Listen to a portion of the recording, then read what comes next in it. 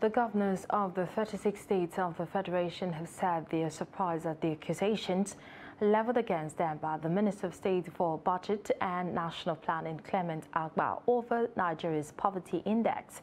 The federal government, through the National Bureau of Statistics in November, said 130 million Nigerians are poor, representing 63% of the nation's population. The minister had, after the Federal Executive Council meeting on Wednesday, told journalists that the federal government's social investment plan had not impacted optimally because of a lack of cooperation from the state governors.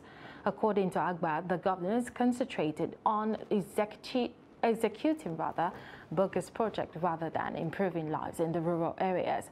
But reacting in a statement signed by the Director of Media and Public Affairs, Nigeria Governors Forum Secretariat Abdulrazak Bello-Bakindo, the governors described the minister's comments as unnecessary and diversionary, saying they represent a brazen descent into selective amnesia.